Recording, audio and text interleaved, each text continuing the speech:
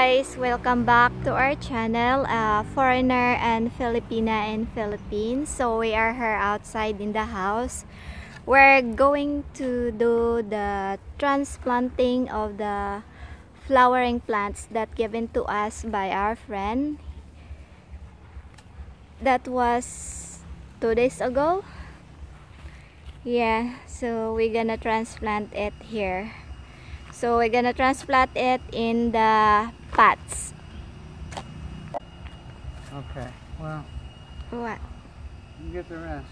Yeah, so Scott is here, guys, putting some soil on the pots. That where there in this soil we do the carabao pulp and rice soil with this one. So that's why that's soil in there's the one we're using. Okay, guys, so we're going to transplant the flowering plants that our friends give us, and here they are. It's in the bucket that we're gonna transplant it here, and this soil is mixed with the rice soil and the carabao pulp as a fertilizer.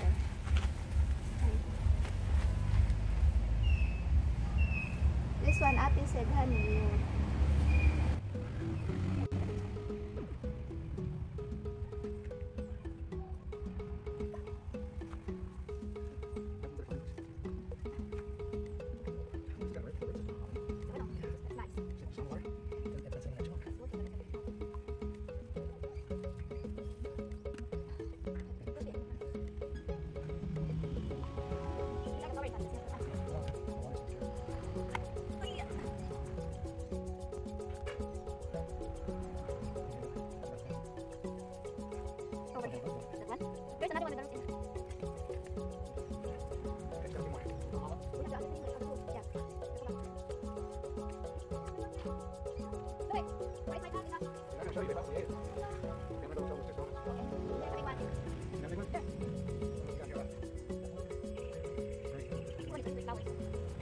Lavender. Yes, guys, so yeah, we have to plant this one in preparation for when we're going to transfer in the property. So at least we already have plants growing.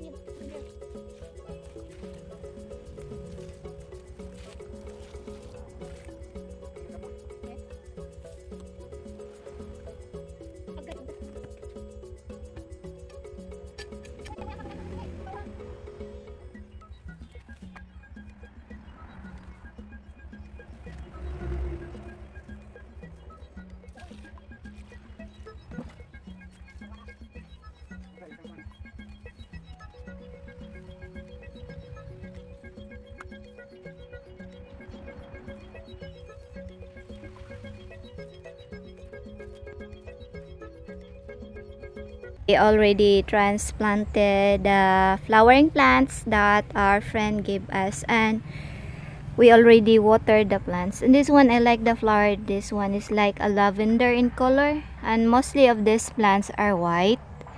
Yeah, and what I like of this one is the smell of the flowers. It really smells good and strong.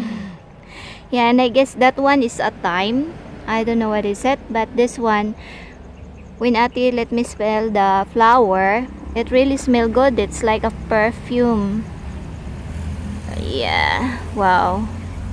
Yes, guys, with the soil, This is the soil in our garden before, because we stopped doing the gardening since we in the backyard, because I decided to put all the plants in the pots, since when we're going to transfer in our place, we can bring this to the property and plant it there. So we're just preparing some flowering plants for the property this time. Wow, and look at our avocados, guys, start growing bigger.